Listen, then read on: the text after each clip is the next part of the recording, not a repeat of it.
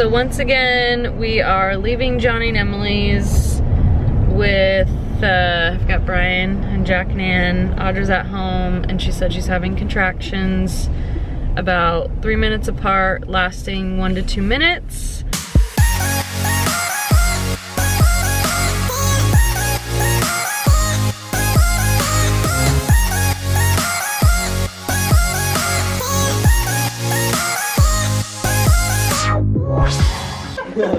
Audra's in pain. Look at those two on the bed. No help at all. Oh my gosh, I can't stand it. Things that I need right now. Hi, Adeline. Can't wait to see you in a few hours. Okay.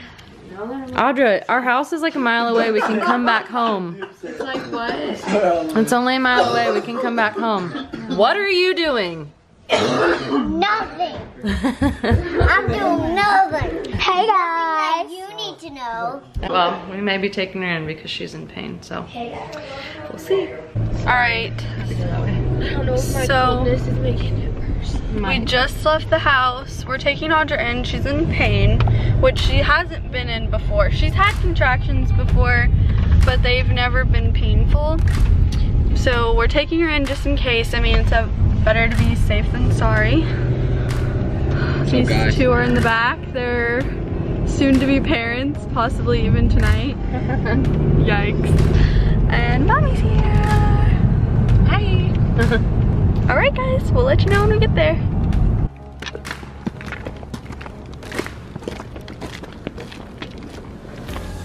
Oh, they salty this. They're like, ain't nobody following them. I would be the one to fall with the camera in my hand though. I know, I'm like making sure I'm okay. You're like, bloop.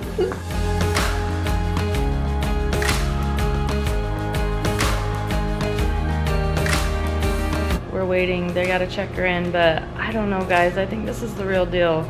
She's in pain, she is not comfortable, and I know that feeling like you're not comfortable, you can't, I don't know. And she has a high pain tolerance and she's never been in pain. Yeah. Pretty much this whole pregnancy, like, she's Not not like really this. in pain. Like, she's uncomfortable, but she's not like, I can't breathe. Like, she's literally said that, like, Yeah, I can't she breathe. she didn't even want to talk, which that was another thing, like, I didn't want to answer questions, like. And I wouldn't. I don't even want to answer questions when I'm, like, not feeling good either. No. I've never been in labor.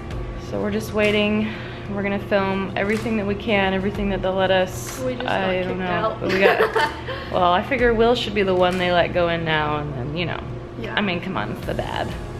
But then they're gonna let us both in, which is awesome. There's nobody here. This would be like I saw I one don't know. girl in, like, one of in our those, room. but- All right, well, keep you guys updated.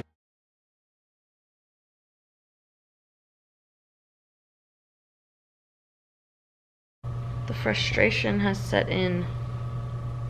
I'm not in the room, but Will has texted me and said that basically she's still the same, dilation and everything.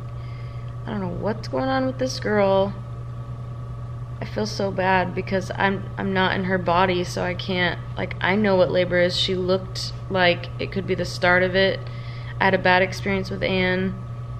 I waited way too long to go to the hospital because I was like having contraction, then I'd be fine. Then all of a sudden my water broke and I had her within like 30 minutes. So I don't want that to happen for her. So of course I'm trying to be like helpful and get her here on time. And you know, she wants an epidural, but I'm not frustrated. I'm frustrated for her because I'm sure she's frustrated. Now Will is never gonna believe her, right? We'll Never. forever call her the girl who's like, Poor girl, I feel bad. I know. And I look extremely tired just looking So at do myself I. in the camera. I mean, it is what? 12. 11:55. Anyways, well, we'll let you guys know.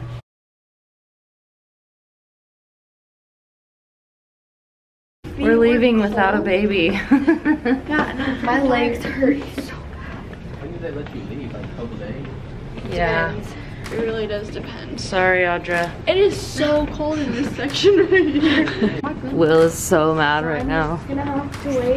Will's like, I have to work tomorrow. Yeah, I gotta work in 3 hours. We're going home. Once again, it's 1 in the morning. No baby, but at least we know that she's okay.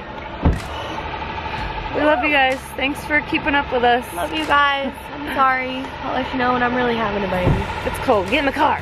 So we're going back to the doctor's after we were just there all night for Audra's doctor appointment today, and hopefully they tell us something better, something that makes more sense.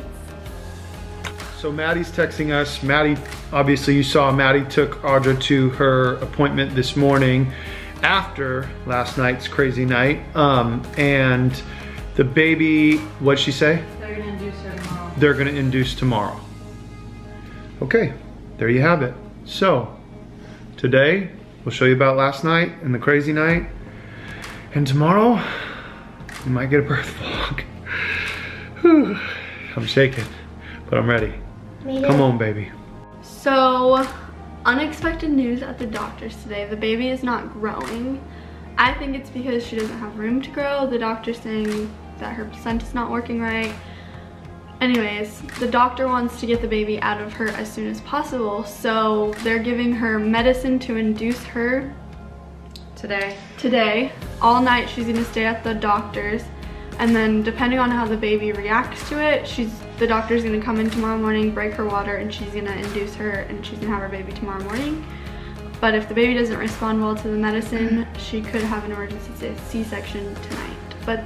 Which I just wonder why they wouldn't do the C-section, you know. I know she's probably trying to... The doctors really want her to have her naturally. Yeah. But, I mean, it is what it is. But they'll take care of her. Her doctor's great. I completely trust her. And her doctor, I mean, her main focus was getting the baby out as soon as possible. Yeah.